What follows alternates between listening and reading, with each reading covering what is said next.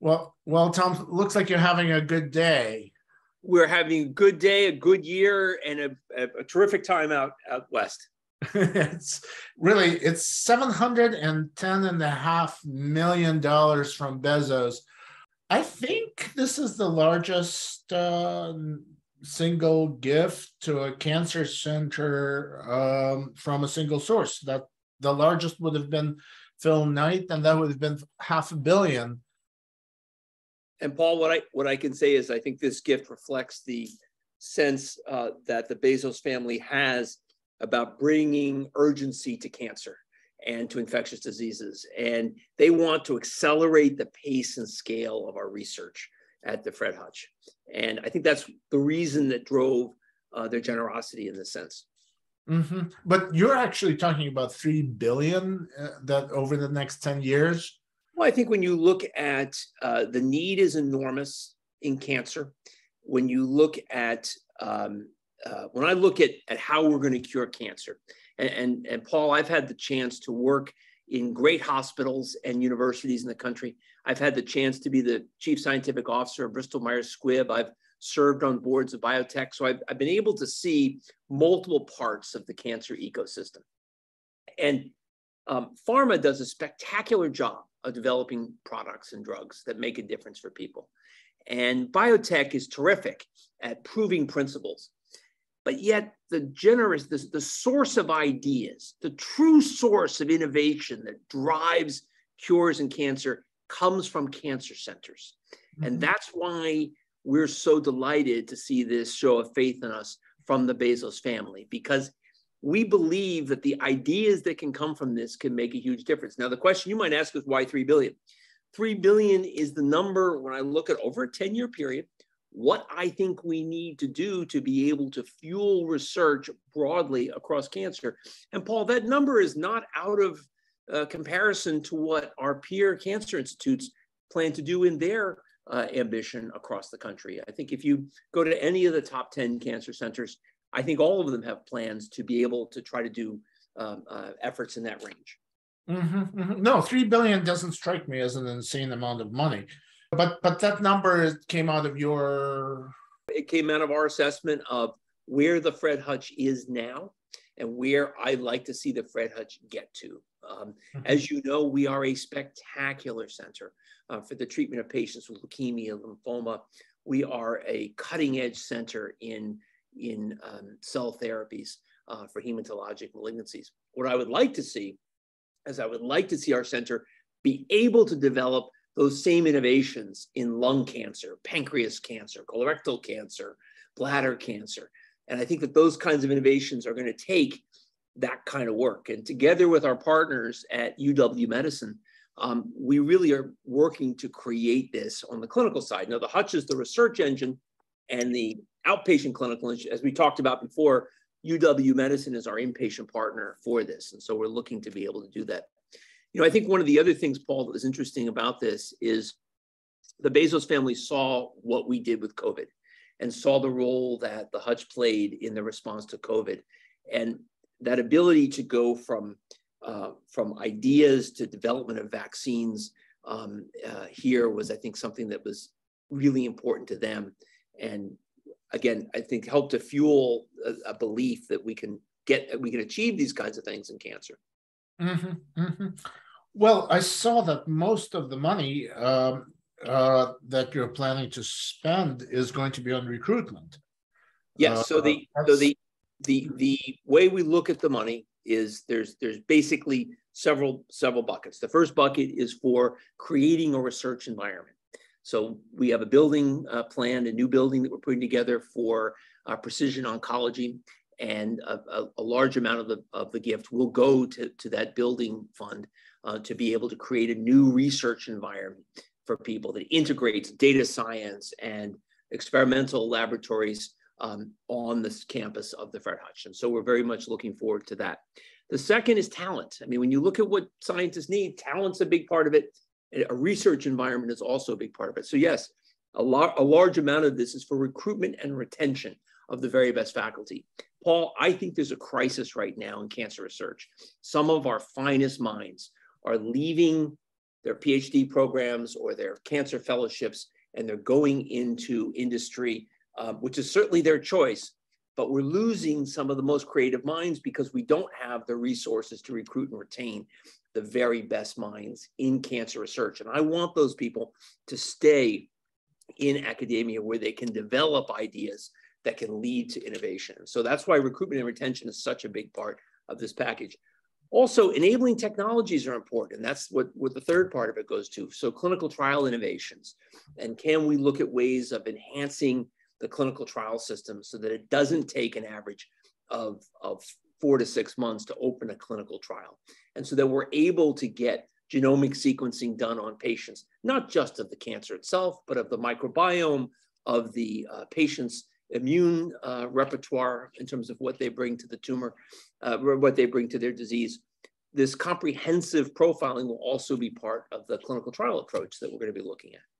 Well, let's talk about recruitment and retention and maybe even funding, because,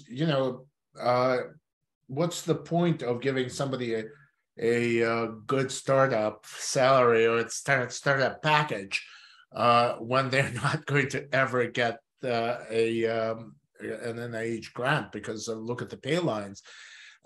Before Harold Varmus, sort of in his final stage as NCI director, talked about maybe staff scientists or maybe something closer to a St. Jude model where you don't necessarily go to raise money elsewhere. Are you thinking about that, or are you thinking about more traditional approach? So I'm thinking about more traditional approaches, but there's no doubt that staff scientists, and we have lots of terrific staff scientists here at the Fred Hutch, but I do think that most of this recruitment is going to go toward standard assistant professors, associate professors, and full professors.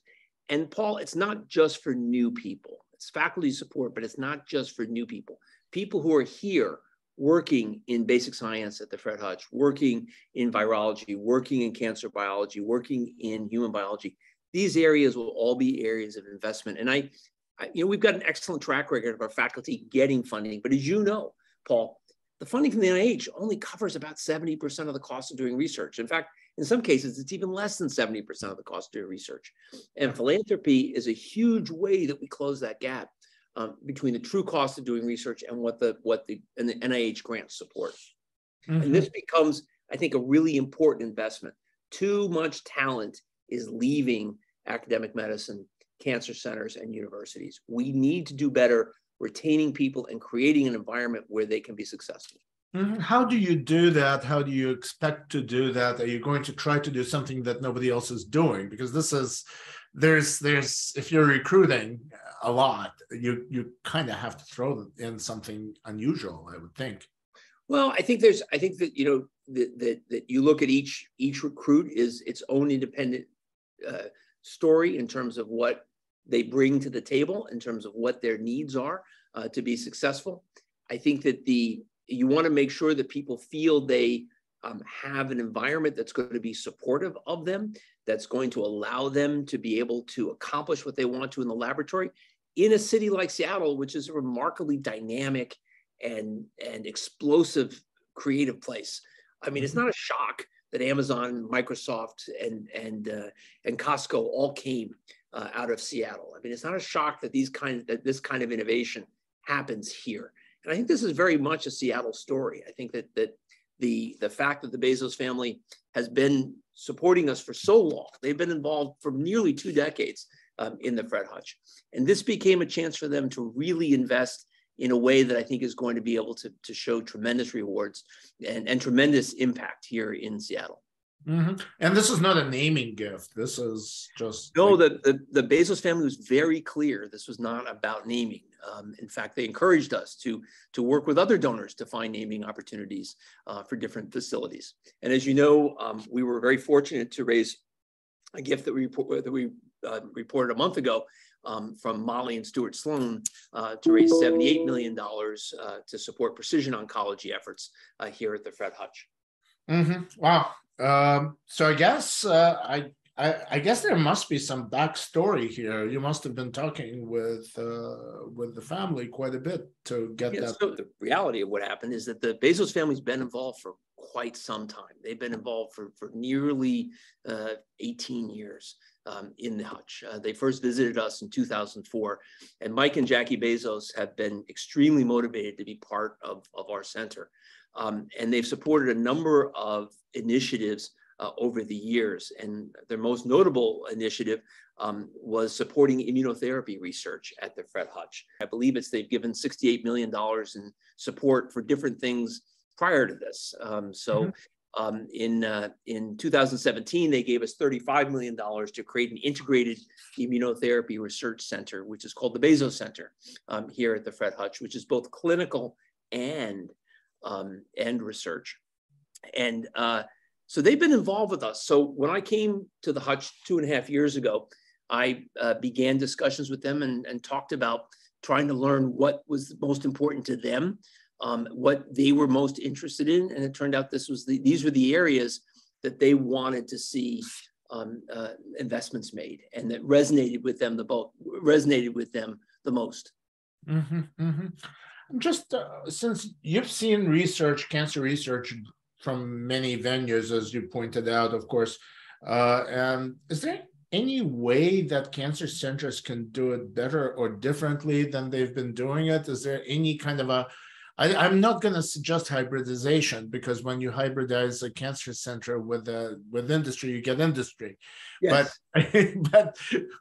But is there a way you're thinking about it that's kind of more kind of overall? You want to try to create a center where the scientist's time is spent focused on science and not focused on academic administrivia, I might say. And I think one of the things we're really trying to do at the Hutch, and there's other centers around the country that I hope we're trying to do this as well, is allow our scientists to focus on their science. Because I believe deep down that the people who are truly innovators, the people who are truly have the vision to see where cancer goes, do best in an academic environment where there's no constraints on their thought, no constraints on where the research goes. They're not doing research to prove a principle so that a biotech company can raise its next series of funding. They're not in pharma trying to develop a product to be able to bring to patients. And remember, both of those missions are incredibly important. And without those missions, we don't cure cancer either. But at a place like the Hutch, we've got to have people who are unconstrained in their thinking, unconstrained in their vision, who can think about, how do I approach this cancer? How do I learn more about it? What's the next best experiment I can do? And those kinds of people, I think, will ultimately thrive. Many of those people have tried to go to industry and tried to go to pharma, and they've never been as happy as they were in academia. But you've got to, in academia, give them the tools to think big and not have them feel constrained by the politics of a department or the politics of a hospital or a center that can slow them down. Mm-hmm. Well, you've changed the structure recently. Is that in any way related to that? Or? Yes, I think what we did at the Fred Hutch was together with our partners at UW Medicine, University of Washington, we merged the Seattle Cancer Care Alliance into the Fred Hutch. So now it's the Fred Hutch Cancer Center. This has allowed some streamlining and increase in our throughput and the ability to do clinical trials better. And again, it's infused by this sense of urgency of how critical it is for us to make these kinds of progress, make this kind of progress. So by bringing together the SCCA, the Seattle Cancer Care Alliance, with the Fred Hutch Cancer Center, we believe we have the right structure on the clinical and clinical research side to make a difference. The laboratory side really did not change much. We have laboratories, obviously, at University of Washington, and we have laboratories here at the Fred Hutch. But it's so those have always existed, and those have always done very well. Seattle Cancer Care Alliance is kind of an artifact from days long gone. I mean, this is what Bob Day had to do. So yes, he did it. So yeah, what about diversity, disparities, population research? How is that going to be affected by what you're doing? So when I think about the key pillars that this supports all of the science at the Fred Hutch. It supports the science in population science and prevention. It supports basic science. It supports clinical trials and thinking about how we can bring clinical trials more equitably to our population across the Hutch. So by supporting all of the scientific themes of the Fred Hutch, this gift is going to have quite broad impact in terms of what we're doing. And I'm incredibly excited about this. As you know, the Fred Hutch has been a place where diversity, equity, inclusion have been very important. We just completed a cluster hire, which brought 8 new scientists to the Fred Hutch.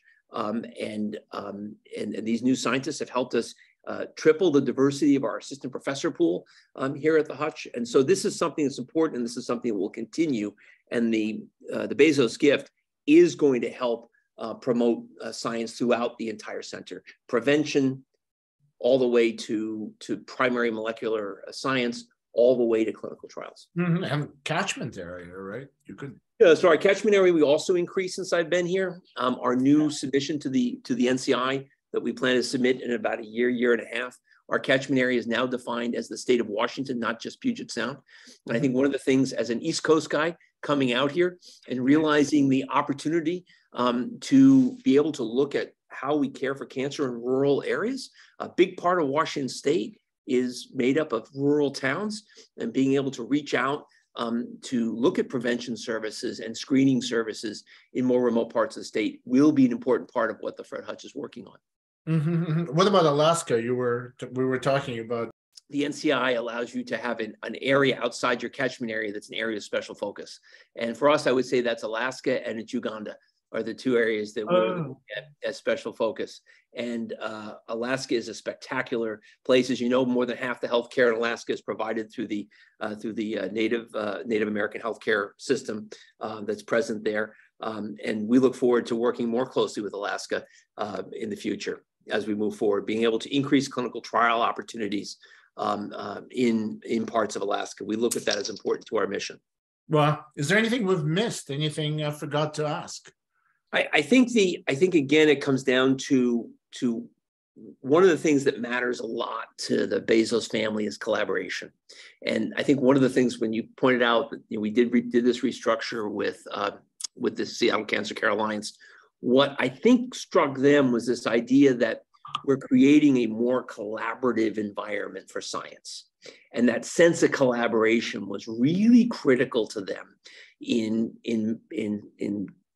getting them interested in making this kind of commitment. And they're also impressed by our collaborations with other cancer centers across the country. And I think, Paul, as someone who studied cancer research as long as you have, I think one of the points that I'm sure is not lost on you is how important our collaborations are across centers. And, I had a discussion with the Bezos family, and I said to them, I said, after this happens, I said, one of the things I'd be thrilled about is if this gift was matched or exceeded, I said, in Boston, in New York, in Dallas, in LA. And that would be a spectacular example of your generosity really being a call to arms for people across the country in terms of what's needed, because we still have enormous needs nationally if we're going to make a difference in how cancer is researched and how cancer is cared for. How do you have an idea of how you're going to get to the 3 billion mark? So it's a 10-year campaign. One of the things I'll say about Seattle is the people in Seattle have been extremely successful in many different business ventures. And so we're going to work very, very hard to be able to get to that number and to make a very strong case that health matters. Cancer is something which and again, Paul, this is your career as well. There is no disease that has the same impact, magnitude, and worry that cancer presents to people. And I think I've been always impressed, whether I've been at Yale or whether I've been at Mass General, how motivated, grateful patients and people who've been financially successful have been to help support medical research and cancer research in general. So we're very optimistic, and we look forward to having the discussions with people to be able to get the support there. Well, thank you so much. Good luck with this. This is going to be amazing. Thank you, Paul.